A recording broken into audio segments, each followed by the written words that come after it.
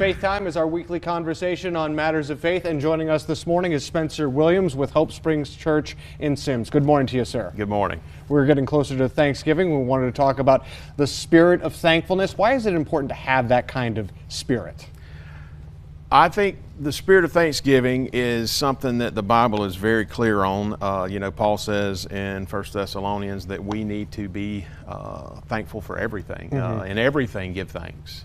I think that's one of the most important things, and it drives a lot of the gospel, a lot of the writings of Paul and his thanksgiving. He opens up almost all of his epistles with hey, I'm thankful for you. He's praying for them. And I believe that Thanksgiving is just one of those things that we need to put a little more effort in these days and times. Why is it so easy for us to forget all the things that we could and should be thankful for? Oh, that's good.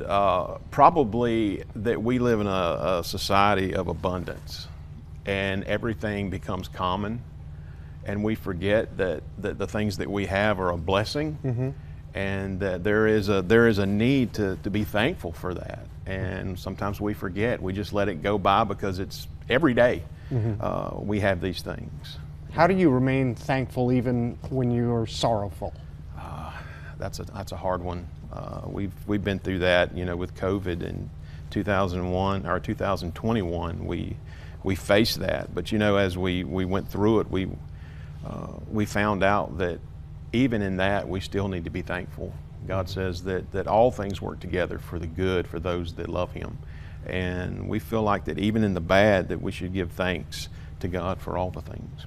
Spencer Williams with Hope Springs Church in Semmes, we thank you for joining us for this edition of Faith Time on News 5 this morning.